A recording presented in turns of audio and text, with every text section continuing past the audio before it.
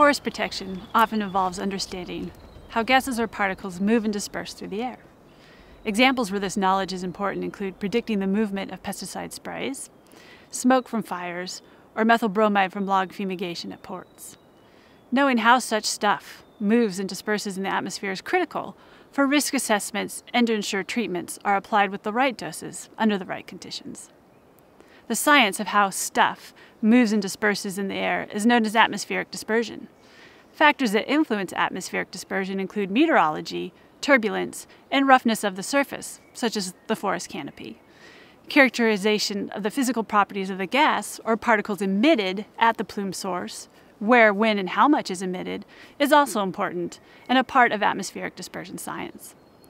The goal of my research is to improve forest protection by advancing our understanding of plume dispersion in complex environments, such as forests, on steep terrain, and around ports and in urban environments. Recently, I investigated the dispersion potential of a gas released from a fumigated log stack.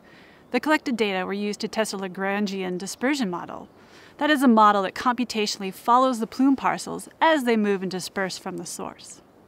The base model was adjusted to represent the fumigation gas source and was modeled with New Zealand meteorology. This was linked to the dispersion model, which was then used to predict downwind concentrations of this fumigation gas.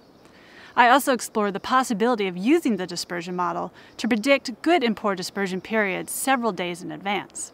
This would potentially allow for improved scheduling of fumigation operations. Sometimes, new hypotheses and algorithms have to be tested and developed to account for plume dispersion in complex environments. For example, to model smoke plumes near a wildfire, fire-atmosphere interactions must be accounted for to accurately model the smoke plume thickness near the fire line. These algorithms will go into existing systems such as the U.S. Forest Service's Blue Sky Smoke Modeling Framework. I'm advising the U.S. Forest Service and Australia's CSIRO on how to modify the modeling framework for use in Australia and New Zealand. I'm also working to improve efficacy of aerially sprayed pesticides through research on how to use helicopter turbulence to drive the aerosol into the canopy. This approach enables the use of large droplet sizes that otherwise would not provide the treatment efficacy. The larger droplet sizes reduces aerosol spray drift. This technology was put to use during the 2013 eucalyptus leaf beetle incursion in Upper Hutt, New Zealand.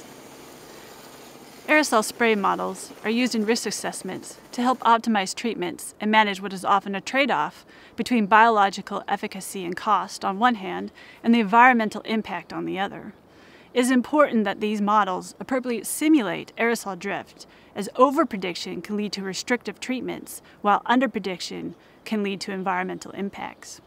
Current research will test the hypotheses that the canopy top creates small eddies that facilitates deposition of small aerosol droplets, thus reducing drift to a greater extent than what is already accounted for in current aerosol spray drift models. A new algorithm developed to describe this process will be submitted to the U.S. Forest Service AgDis developers for addition to this model. AgDis is an aerial spray drift model designed to predict drift under different conditions. Atmospheric dispersion is an important component of forest protection, and understanding the physical processes that influence dispersion, such as meteorology, turbulence, and surface roughness, will lead to improved forest protection methods and tools.